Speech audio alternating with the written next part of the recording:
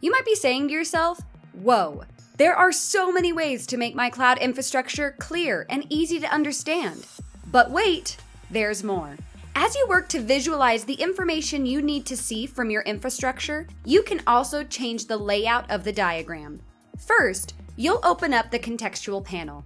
In this window, you'll see two things: a data section that shows all the metadata associated with sections and resources in your model, and the option to change the layout of resources in your model. Once the panel is opened, go ahead and select the area of the model you want to change. You can change the layout of an area as big as the account, subscription, or project level, or as small as a specific resource type. Doing this will allow you to see the metadata from your cloud provider for the selected resource in the panel.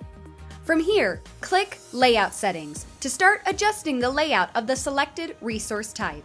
You can change the entity alignment, or you can toggle on or off the group contained item by type. Note, if you decide to turn off Group Contained Items by Type, you can sort by the property you need in the Contained Items section of this window. Next, you can change the layout style in the resource you have selected, keeping in mind that all layout changes you make to one resource type will apply to all other identical resources in the model. Another useful tool when visualizing your cloud environment is being able to adjust the layout of the contained items. If you decide to toggle on Group Contained Items by Type, your first option will be to decide the number of columns for your resources. You can then add horizontal or vertical spacing to provide room between resources for greater clarity.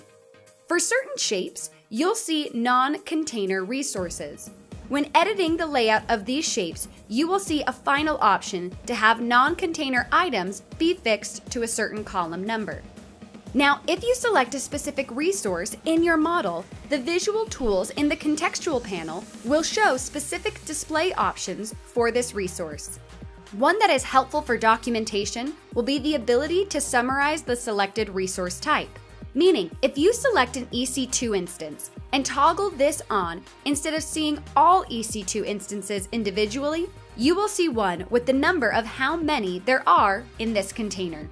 You also can turn on and off where this resource is placed in the region or VPC it is hosted in.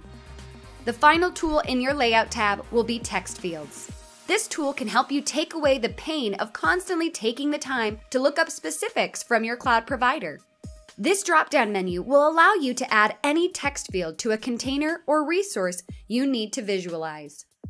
Note, the information shown in this drop-down menu reflects what is pulling from your cloud provider. Remember, you can always select the resource and go back to the Data tab to view what data was pulled from your provider to understand what you can visualize. Also worth noting, as you make changes to your diagram layout, adding lines and turning on and off resources, all these changes will automatically save to the view you have created. No need to select a Save button. And if you ever need to create a view similar to this one, you can duplicate this view by going back to the View drop-down menu and duplicating.